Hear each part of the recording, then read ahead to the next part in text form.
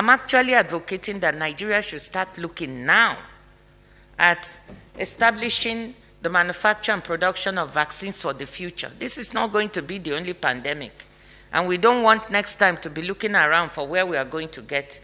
Right? So let us focus on very pragmatic approaches on increasing volume whilst we are still discussing the TRIPS.